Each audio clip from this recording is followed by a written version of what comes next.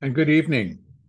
This is the Eye of the Storm podcast for the treasury markets, the SPX, the NDX, gold and silver, and the dollar index. And today's date is Sunday, January the 15th, 2023. And first, I hope you're all enjoying the podcast that I did post earlier with my friend Richard Friesen. It's a great podcast. If you've not had a chance to check it out, I really recommend it. The discussion today that I had with Richard really revolves around mindset, traders' mindsets, which is a very, very important topic for those of us that are trading, and particularly day trading or even swing trading or any type of trading. You have to have a particular mindset. And how do we keep that mindset? And how do we keep it protected? And what happens when we delineate from it? So there's a lot of information. And then plus, I think that Richard has a lot of products that are courses that teach. And so there's a lot of information there and a lot of help available to develop these very, very necessary tools. Now, where do I want to begin today? I'm going to begin again, as I did last week, and I'm starting at the top of what I call my pecking order. So I'm going to start with interest rates. And basically, I want to continue the conversation on inflation. And again, how we can start to look at what the big rumor this week is, how inflation and the Powell Fed has killed it. And what does that necessarily mean for investors? So it's a kind of a strange little bit of a title, because I actually don't believe that Powell and the Fed have killed inflation. I think they just continue to roll it on. But we continue to get signs from them that, yes, we're still going to fight strong. We're still going to go for our goal. Our goal is to have inflation back down to 2%, but they've got a lot of factors that are working against that. We just got figures that we saw. Yes, the CPI showed improvement. But again, I think I've had this discussion. If not, I will bring it back in because it's an important discussion because they go on the year-over-year figures, and remind yourselves that each month, that year-over-year, it's not the whole year of 2022 or 2021 over 2022. It's the month of December 2021 over the month of December 2022. Year-over-year and month-over-month, again, a lot of stuff gets smoke and mirrored when they do that. And it's not showing exactly what truly is happening with the economy when it comes to inflation, or what the Fed is doing when it comes to inflation. Also, what that came out last week, dealing with inflation, were the latest jobless claims data.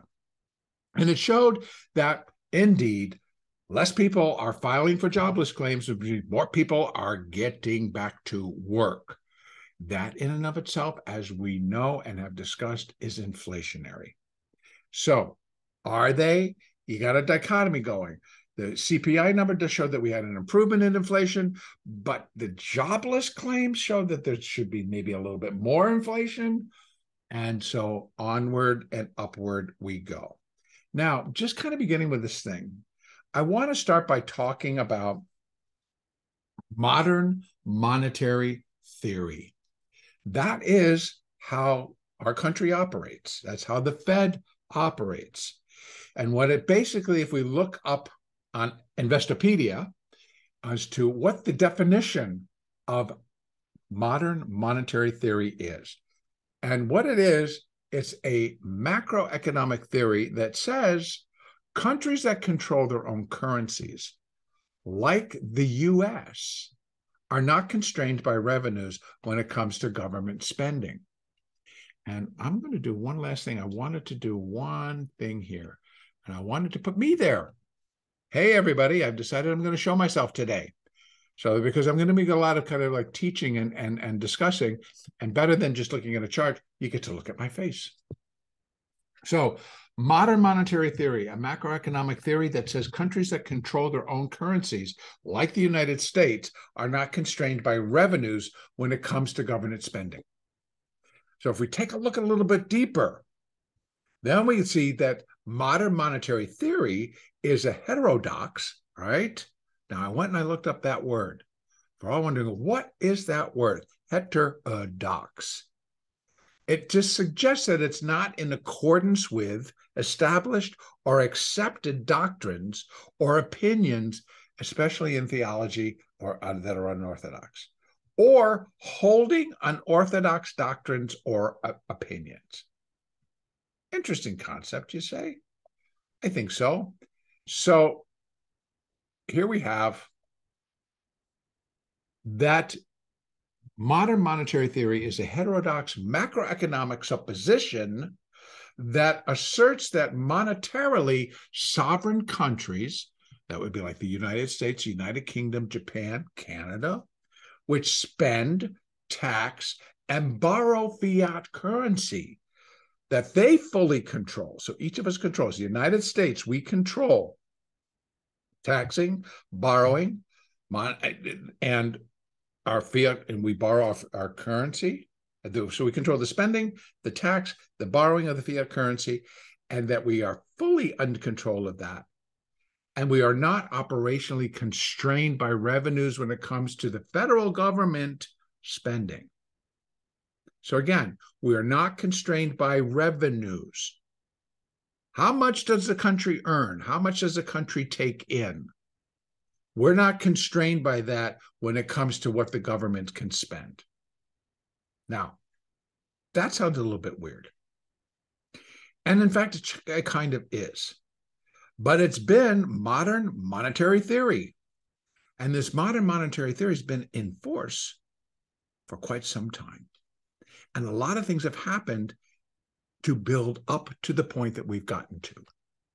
Now, one thing that I want to add is that as we're walking this down, is it's a game. It's a game, and the Federal Reserve and the Treasury and the government, I'm going to say that the government, our House of Representatives and the Senate, get us in a lot of trouble.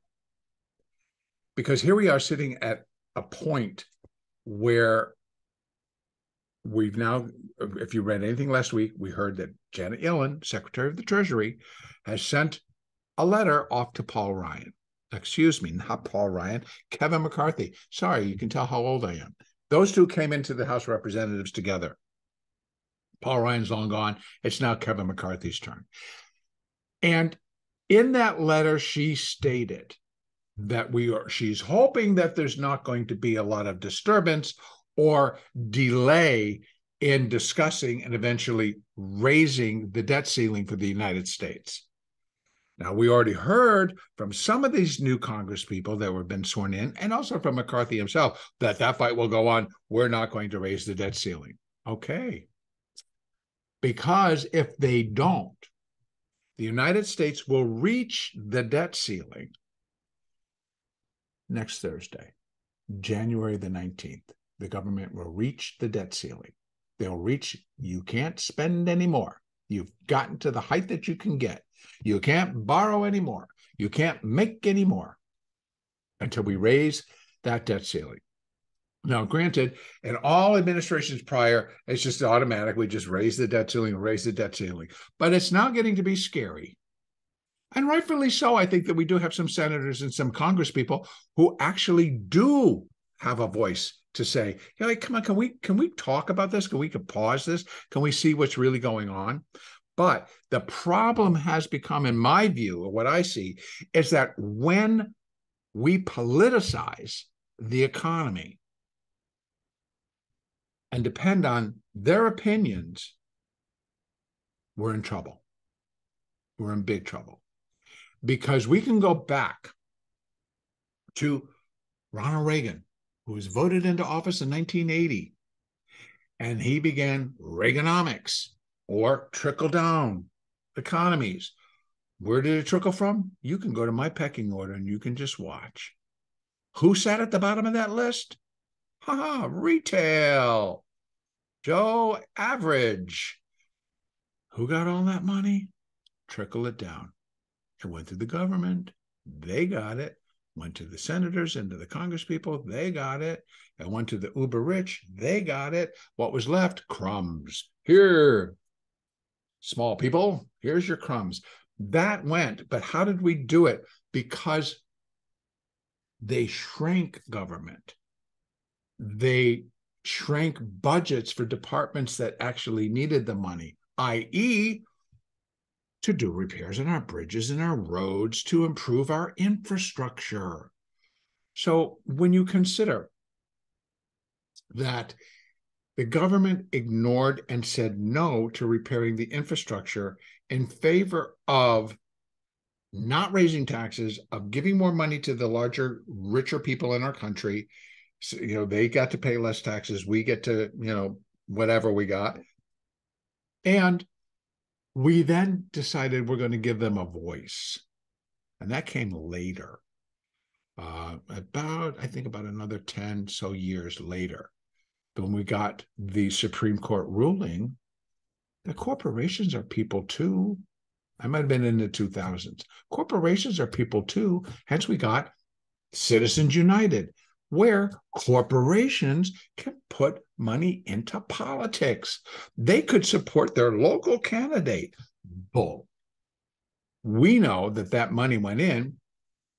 We're suddenly running for president or Congress or the Senate, even on a local level or even on a state level, suddenly turned into multi-million-dollar operations to get somebody elected. Well, if you're going to get elected because you're being backed by that kind of money, you're going to become beholden to somebody or something, right? Now, politicize all of this procedure. And are they representing their constituents that are running over potholes, that have a bridge that's going to fall down? Or, i.e., like in Minnesota several years back, where the bridge did fall down, people died, just collapsed in the middle of traffic. Boom.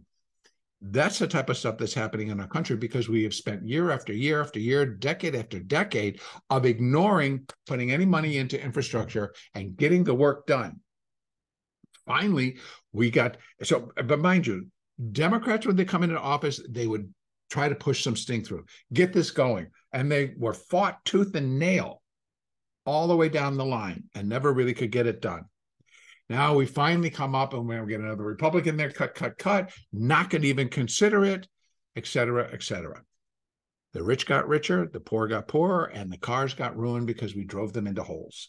Now we're sitting in current, where the current administration did get passed an infrastructure bill, a desperately needed infrastructure bill, because now we're confronting the 21st century. And if we don't, it's going to take us back to live in the 18th century instead of the 21st century. We needed to modernize our roads, our bridges, our infrastructure, our electric grid, the way that we deliver water to people. We have to rebuild. They ignored it. And then even to just include broadband so that we have an infrastructure to get electronic data all over where it needs to be. They passed the bill. So now we're going to add in the inflation, right? Remember, we spend more than we take in. Now, if that was me, and I was spending a whole lot more money, and my debt levels were too high, and I was not making that much money, boy, I'm in trouble. But thank God our Constitution allows us, individuals and corporations, actually, to declare bankruptcy when we run into insolvency. That is your constitutional right, by the way. Everybody shies away from it. Can the U.S. government declare bankruptcy? Yes, they can. It's not sovereign debt. it's backed by the good faith and credit of the United States. So our credit rating would drop through the floor, of course, but the country can default on its obligations. And this is what Janet Yellen is threatening. Now, I don't know if she's threatening, she's stating in a letter, could happen if the House of Representatives and the Senate drag their feet on raising the debt level so that the country can operate. And from what I understand from this letter that she wrote, this allows, we have a slush fund or, whatever you want to call it. So we'll be able to pay our bills to maybe June. I'm like, June? So if we don't raise the debt level, we only got 5 months? Holy cow. That's pretty serious. If they start dragging their feet, could this be the surprise that no one's really looking for? That could turn the market suddenly? Possibly. That could determine rates are not going to go down, Fed's not going to pivot, et cetera, et cetera, et cetera. Because you see the narrative, right? You see the narrative that's out there right now. The Fed's going to pivot. The Fed's going to do good. The Fed's going to do this. And then we have the Fed governor saying, please don't get too excited about that rally. Please don't get too excited that we're going to back off of our posture, which is to fight inflation and to continue to raise rates. So as I've been talking all along, I'll give you the Elliott and I'll say, I don't know what's going to cause this to happen, but I'm going to tell you what the wave pattern is and what it could suggest. And then we start to put this together, it makes sense. Now, I'm going to remind you all that I've also been talking about the moves themselves in the equity markets, 2008, 2009. 2008, 2009 was of economic collapse. It was deflationary. The country went into recession, and it was deflationary. And the only way that the Fed and the Treasury and the government could deal with this without more banks failing, without corporations going down, without people being out on the street, et cetera, was to reinflate. Okay? So, thus the Fed came up with quantitative easing. So, in essence, what happens during that period, when we think about it, is that quantitative easing brought about modern monetary theory, and it put it on steroids. Now, we all know what happens when an athlete is like trying to pump up their body on steroids. They get roid rage, or, we've heard all kinds of things where they just get nuts. That's kind of our economy at the moment. It's just nuts, right? So who's going to reel this in? Who's going to not inject the steroid into that? Well, right now, our government can't because we ignored the infrastructure for so long. We did, folks, that it has to be replaced. Otherwise, we drop in stature as a first-rate country, right? We have some of the biggest money in our country. But our roads are falling apart. The bridges are dropping down. We don't have a rail system with tracks that can take us quickly across the country. The rail system needs to be fixed.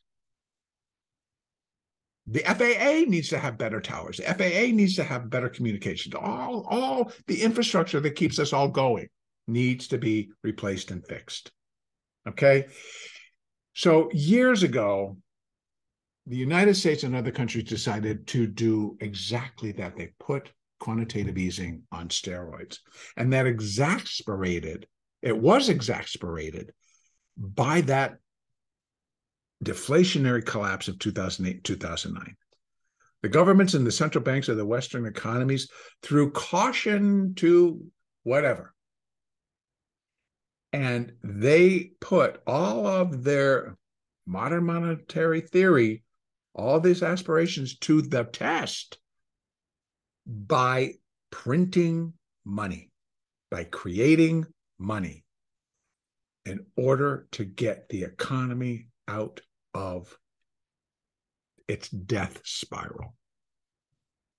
So, but what happens in all of that, in this exercise to do this, it foots and kicks the can down the road, as we've heard and we heard and we've heard in the government, and how each one who wants to be in power, I'll stop kicking the can down the road.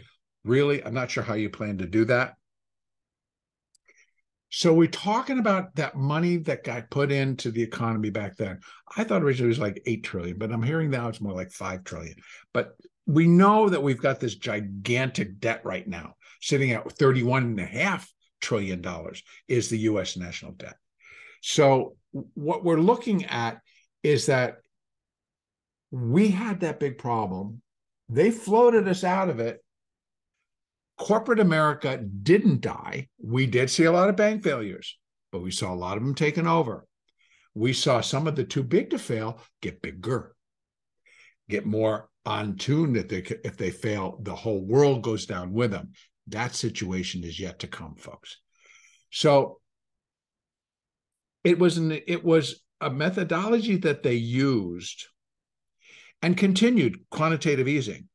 2009, 2010, 2011, all the way up, which produced this rally. They're like, yo, this is working. Let's keep this going because we're getting a tax revenue. We're getting great stock market. People are making money. Everything's kind of coming in. And wow, this is all working.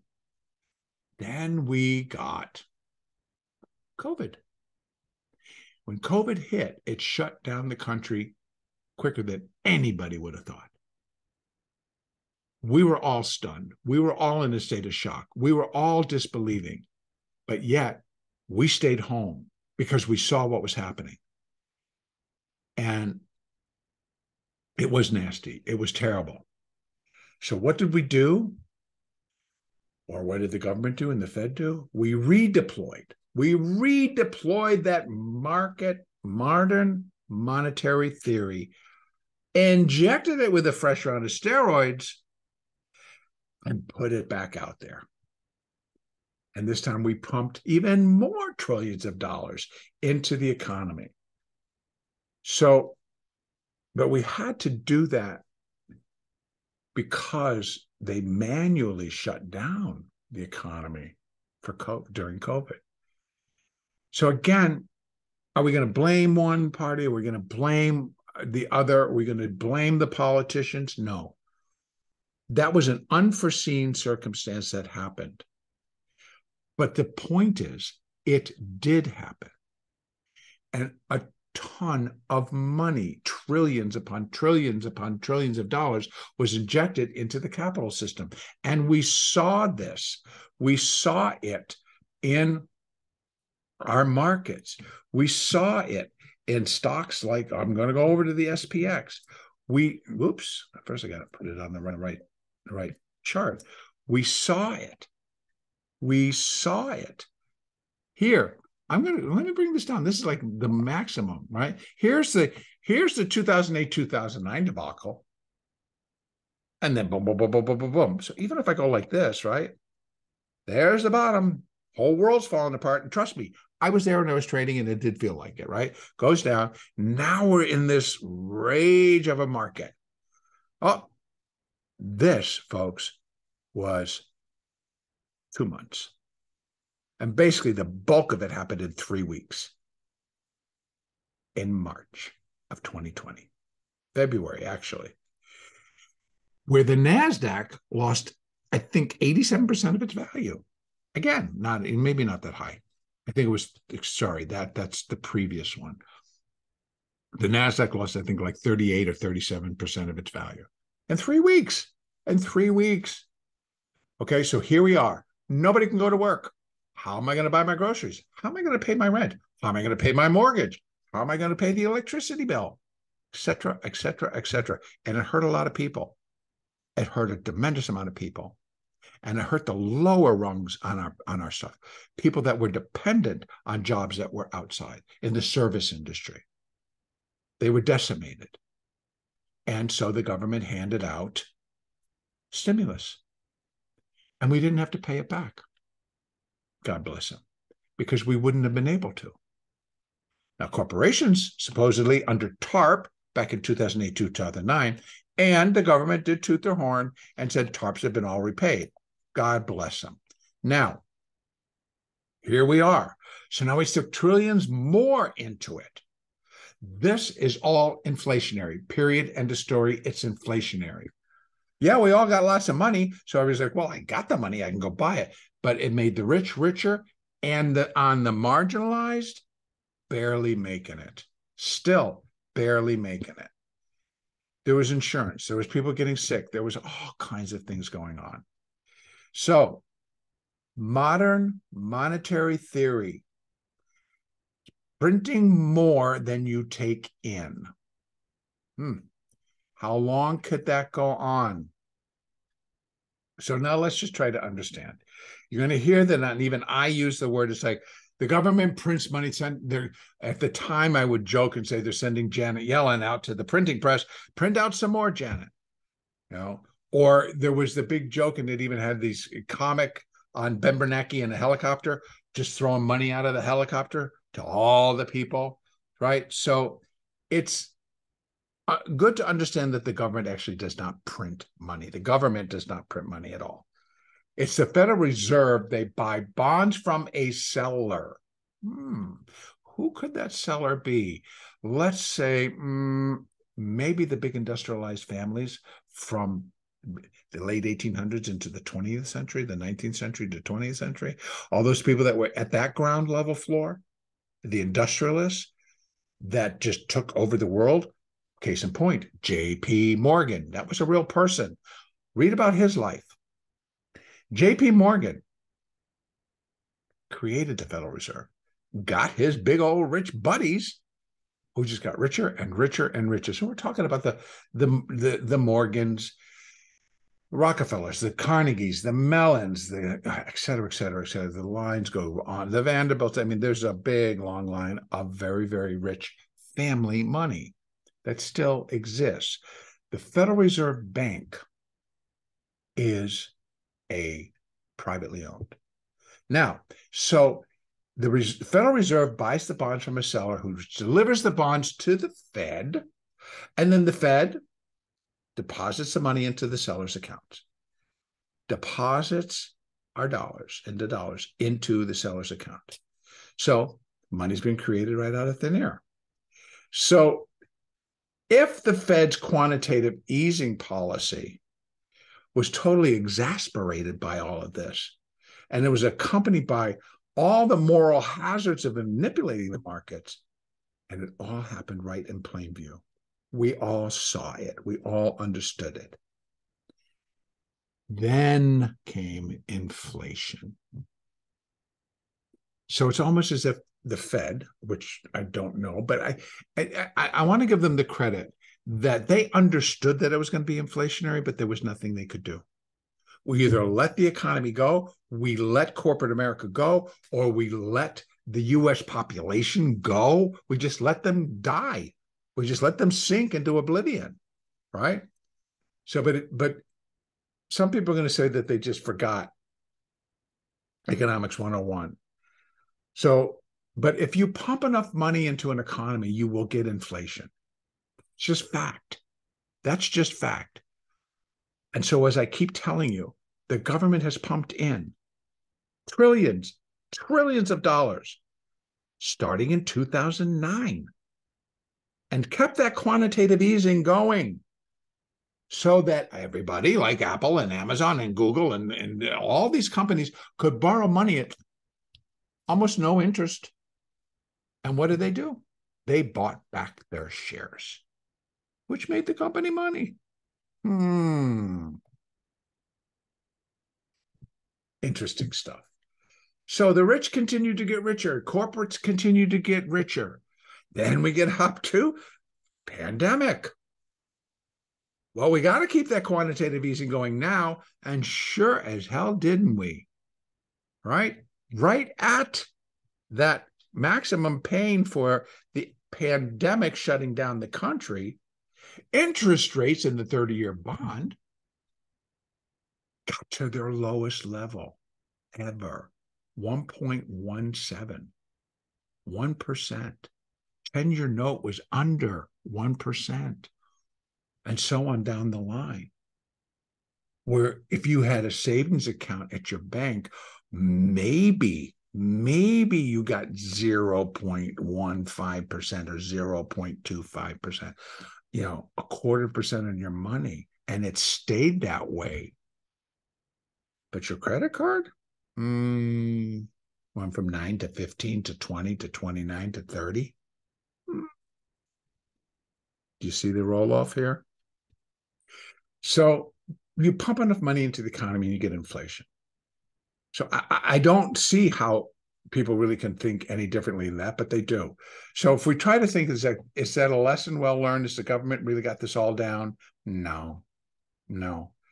So if we think about it, it's like if we look at the balance sheet. So what does the Fed really got to do? They want to control inflation. They want to bring interest rates back down. And then start giving away the money at a much cheaper rate. How is that going to be done?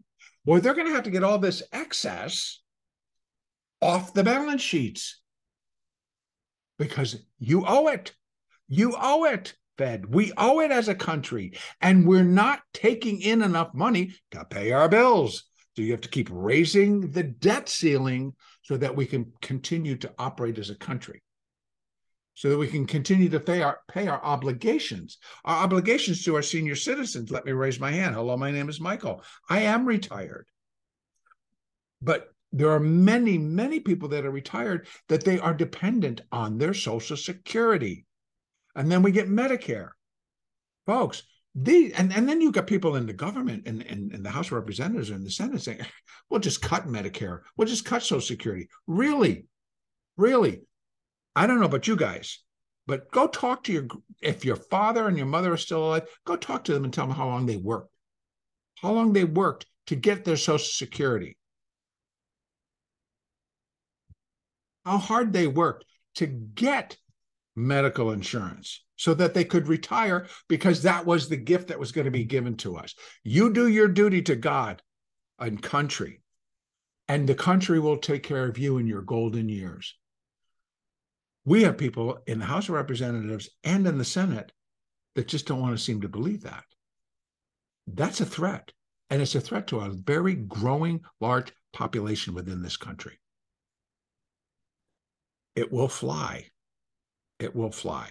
So if we think about that, the Fed's balance sheet post the 2008 crash and quantitative easing, the Fed's balance sheet skyrocketed to about $9 trillion. The $5 trillion that I think is higher from the pandemic, and this is all via the New York Times. The New York Times figures that it was $5 trillion. That's what we stimulus. And that spending alone, we had 1.8 trillion to individual families, blah, blah, blah, 1.7 trillion to the businesses. How they worked that out, I'll never know. We had state and local, they needed money. We had to go start paying hospitals because they were just so understaffed and overworked, et cetera, et cetera. So it's a lot of money, and inflation is real. And now they've got to start to reel in that excess. So you've heard me talk about what are they going to do? There's $6.1 trillion being thrown and run around at the end of the year looking for alpha. We all know what alpha is, right? Looking for money, looking for capital gains. That's what alpha is. And they're desperate to find it because that's their job. It's going to become more difficult. People are going to need that money. People are going to want that money. And what are the governments going to do? Debase it. How's that going to happen? Through inflation, and then deflation, and then recession, and all these things that we're being warned that we're going to go into. This is not something that is happening overnight. This is happening decades upon decades in the works. And fiat currency is the one reason that suddenly things really turned, what I believe, sour. And you have to understand that in 1971, under the Nixon administration, they decided to get rid of the gold standard. And under the Bretton Woods Agreement, where currencies would be backed by the good faith and credit of the government or the country in which it was issued. Prior to that, my dollar was guaranteed by $1 worth of gold. So if you had money, it was guaranteed by gold. I will trade with you. Hence, gold is always going to be a storehouse of value. Well, so we've experienced since that time more panics, more crashes, more manias than we've ever seen before. So when we're talking about these people that are coming up with this great modern monetary theory, they don't have control over anything, really. So how am I going to think that they got the control over inflation? They run it through their models, and I think they got a hold of it, but it never seems to work. Because we continue to have these crashes and these manias and these problems and all these things continue to happen in our markets. We've had more. We got this. We had the one in 2008, 2009. We had this one. We had this one. China war. Trade war. And now we're correcting all of it. So that was my introduction. I wanted to add that because I think it's really important to understand when I'm being told, well, the 70s is very different than now. Now is very different than the 70s. So a 50% interest rate in the 70s would be equal to a 5% here. I was like, well, the difference is that the debt is 45% greater than it was in the 70s, which added 30%. Now we've added 45% in 2 years. 2 years, 2020 to 2022. 45% increase. It becomes problematic. They're continuing to kick the can down the road. All of that is true. But we're now painted into such a deep corner. If you talk about, right, paint yourself in the corner, you move back, you paint yourself in the corner, and suddenly your back's against the wall and you can't get out. But you didn't just paint it because you can step over paint and get your shoes dirty. It's glue. It's Gorilla Glue, or whatever you want to call it, super glue. You step and you can't move. That's what I think the Fed is basically backing themselves in. The only way out is to create more and then try to get your balance sheet back in process without another pandemic, without a crash like we saw in 2008, 2009. But that's going to count on all the government agencies that are supposed to be watching the crap that took place in 2008, 2009 from happening. Right? That then puts too much weight on, oh, gee, we better go in and start taking a look at our bigger too big to fail banks, which the government promises that they were going to do. Did they? No. Did anybody really go in? Yeah, they slapped JP Morgan's hands. Because guess, by the way, folks, in case you didn't know, go check out, if you get Netflix, there's this thing on Bernie Madoff. It's a four-part series. Check it out.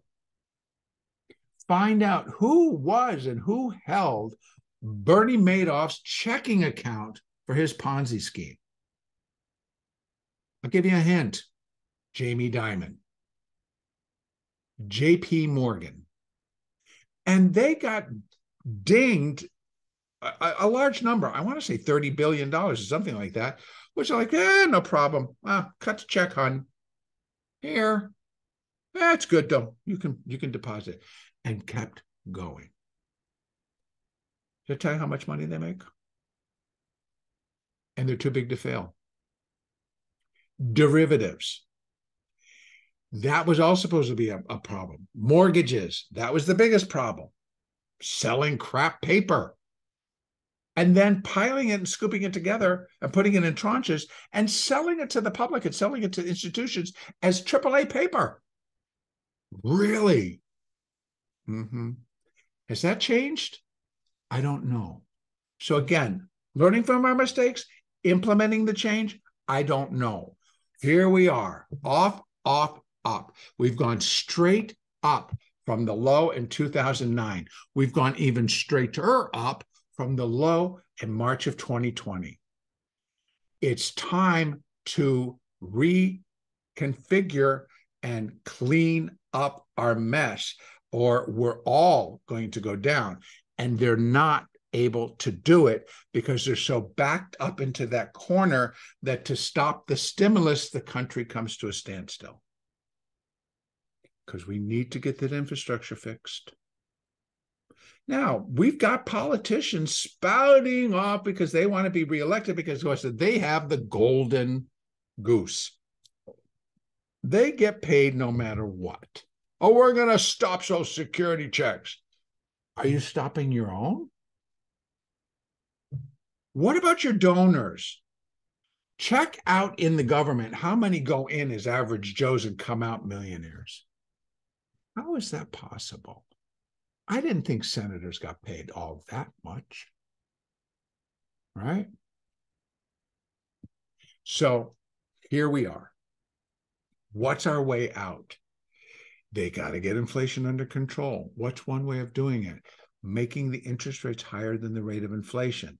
Well, let's just kind of jack around and dolly the numbers up a little bit. And we'll call it month over month or year over year. Look, we're showing you year over year inflation's coming back down. Woohoo! Bull. Bull. You can jerry rig anything. Yes, energy prices have come down, but we'll give that a higher weighting. Food prices have not. Many different things that are still out there are not making any adjustments to the downside.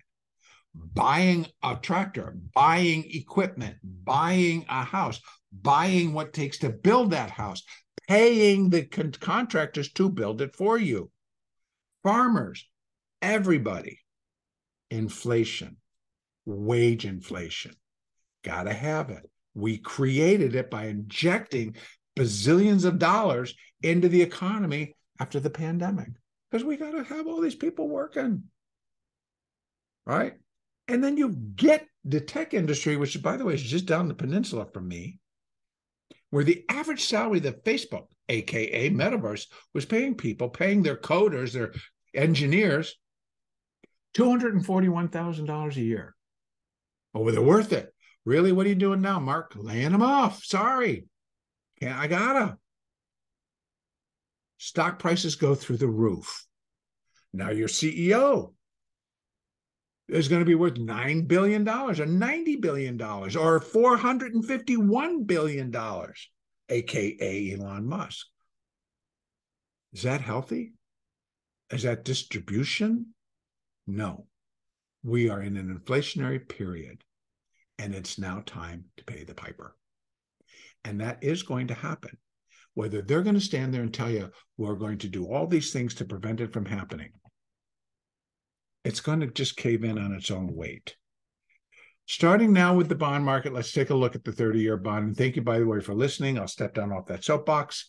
Let's go take a look at the 30-year bond. Very, very interesting in the bond markets because as I've been describing, and this is the monthly chart. So as of the 13th, which was Friday, the 30-year bond yield was 3.61, down nicely from the end of the year, which was at 3.97. So again, I'm beginning to think, well, gee, what do we got going on here? Do we have, well, again, long-term, I'm going to bring this down right away so I can just really show you what all this is looking like. On our long-term chart, this is the weekly, I got 3 years, long-term interest rates are on a down cycle. Interest rates should continue to move lower. But right now, we're in because we have 5 waves down. So my longer-term view is that interest rates will again go down, but in between the 2 legs down, right, bond prices go down and the yield goes up.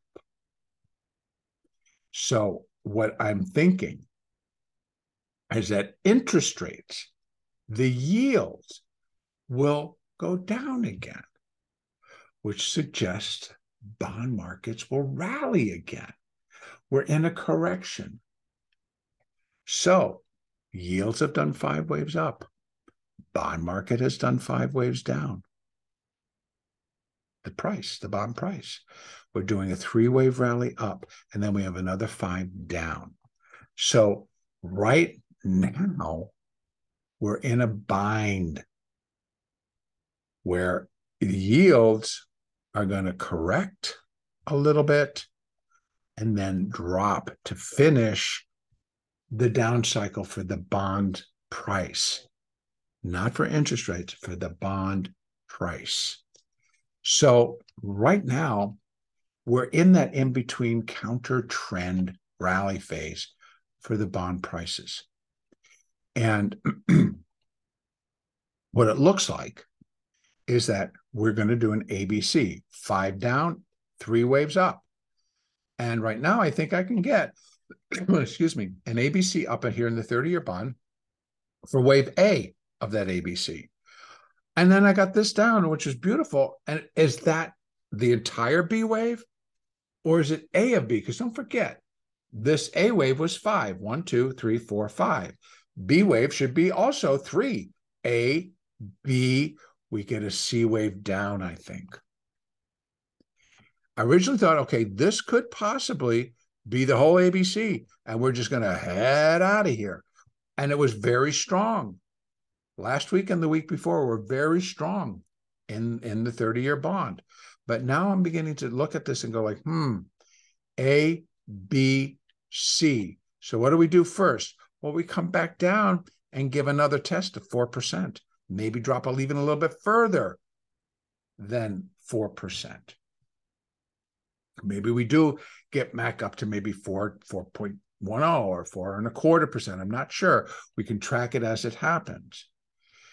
But if we should, and then once that is done, so we get ABC A, ABC B, then we get 5 wave C, and that's when I'm looking for it to go from wherever it is, say if it's 4 or 4.25, up to about 3, 2.5, 3. And let me show you the converse to that. And all we need to do is go to the 30-year market yield. And I just need to change my style over here and go back to the candle. It should go back to the line chart, maybe. It was showing that to me before. There we go. So here in the yield, we have 5 waves up. 1, 2, 3, 4, go to 5. So we're doing an ABC down. So bond yield goes up, bond prices go down, and the yield goes up. Bond prices go up, the yield goes down.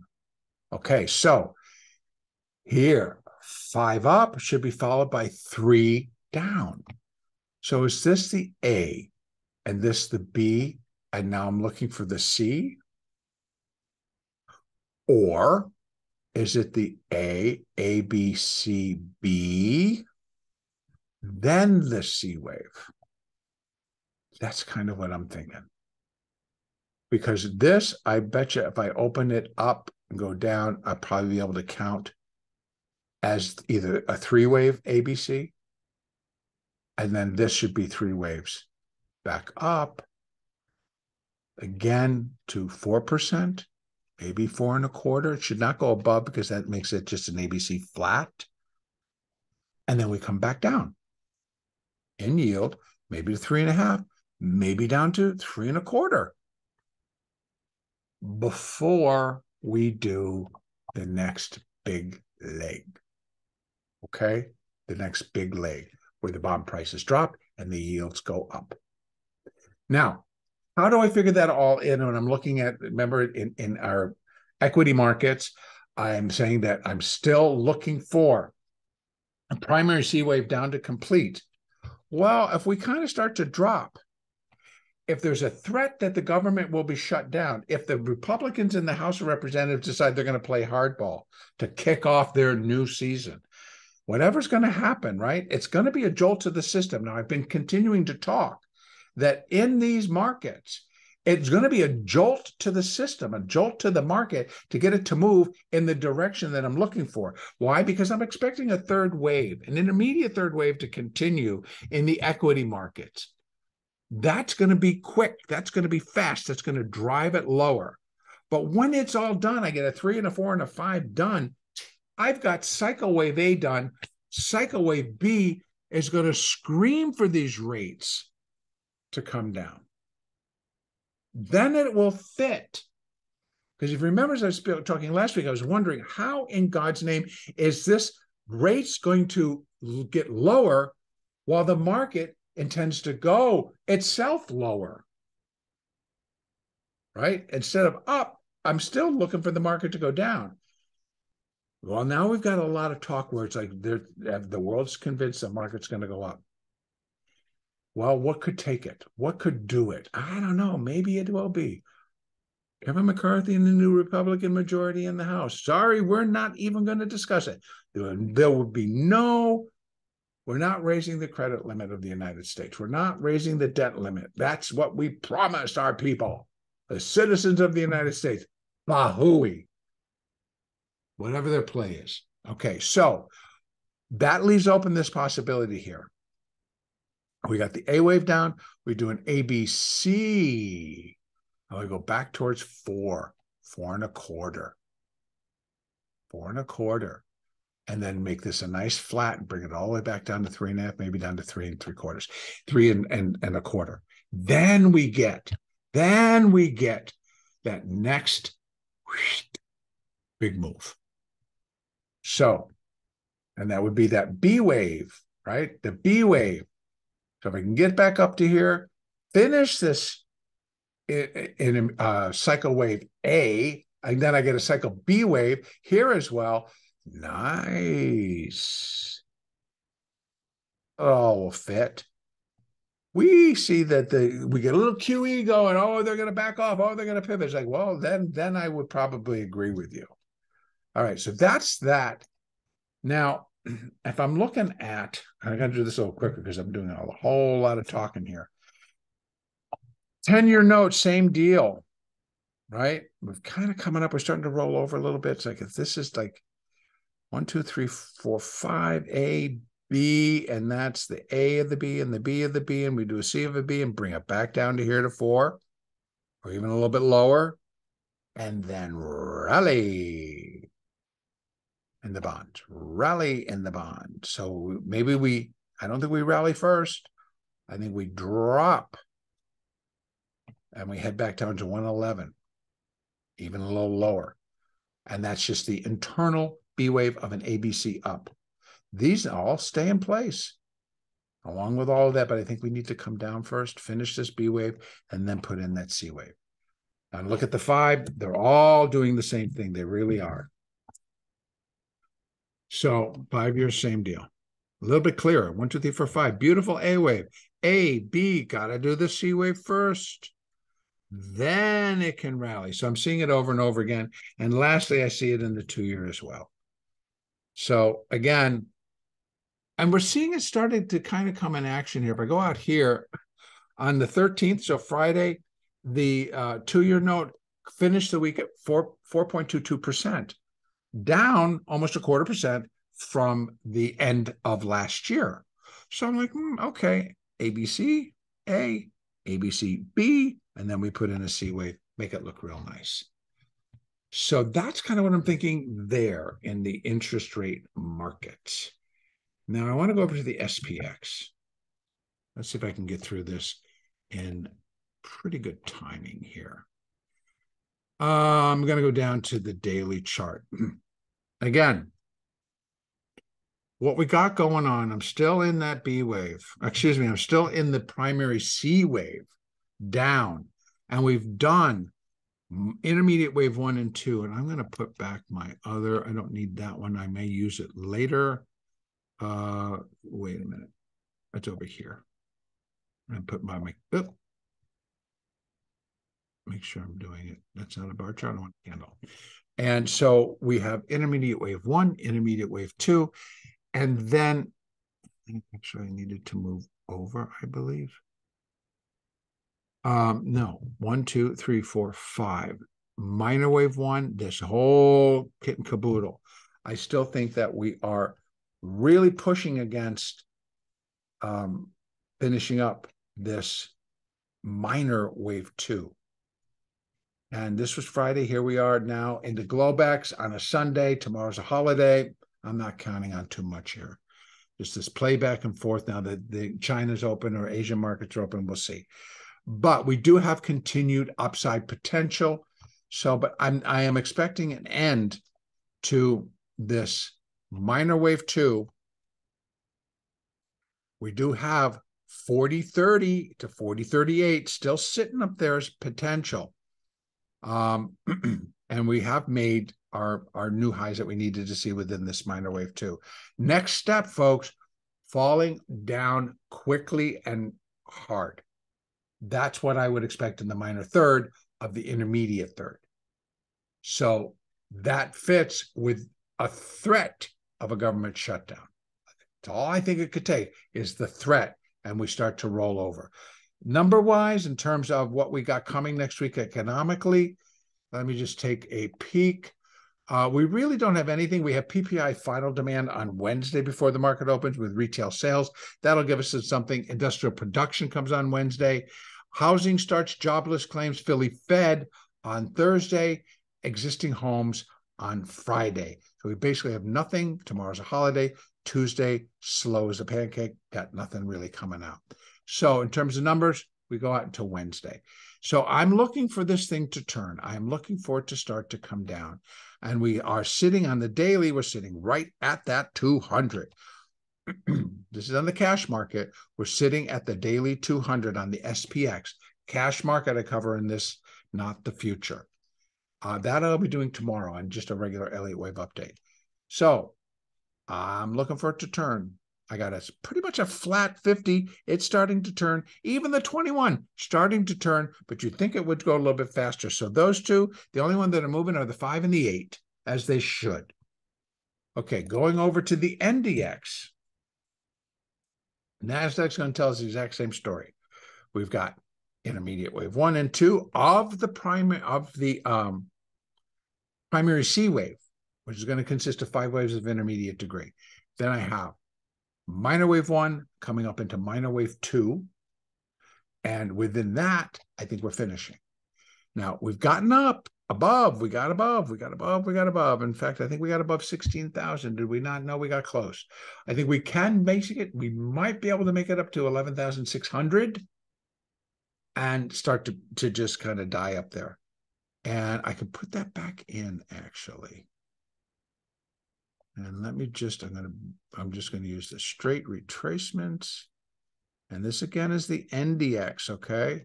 So the NDX, yep, we do have up here 11,725, and right there I got 11,590, so 11,600 almost, right in that area. But yeah, I can do it. So we might still have a little bit of rally, and whew, we fall off the cliff. That's my take on those equity markets. Going over to gold. Gold coming alive, folks. Coming alive very, very nicely. Starting to pick up the rally again as we come in. As the Asian markets open, and then Europe will be next. We have the dollar being hit again.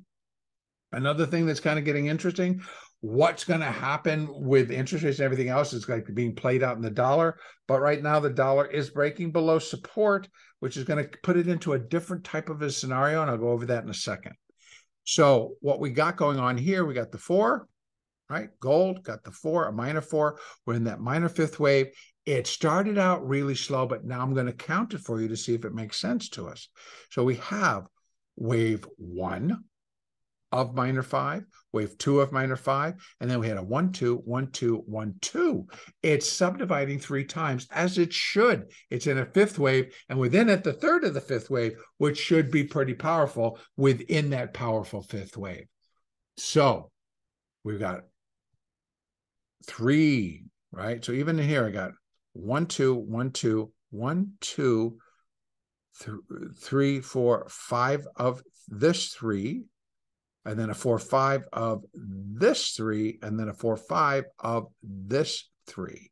So we got a ways to go. 2,000 almost seems like it is going to happen. And I do see it. I do see that we should be able to get up there without a problem. And this is going to be very interesting to me because we haven't been there since 2022, last March. Maybe we'll do it by this March. But I think in this case, we're going to keep going. I do believe we should keep going on this. Bringing it all the way out to my monthly, I would have to run my fibs here to here. Okay, so let me bring this down to my weekly. Let me do the 20-year weekly. And I can from, yes, 3 to, no, that was wrong. Sorry about that. I got to pay attention to what I'm doing. Remove it, move it to this. So there, to there. You can see we have plenty of numbers. If wave 5 is equal to wave 3, which it can be, because wave 5 is usually the nicely extended wave, not the third, then we're looking at 2,500. They're pretty much factoring in 2,000 now. So gold, picking up the pace, which is good to see. That is picking up the pace to the upside. The daily and moving average-wise, all looking very nice. The 50 is now above the 200. We got an alignment on the daily.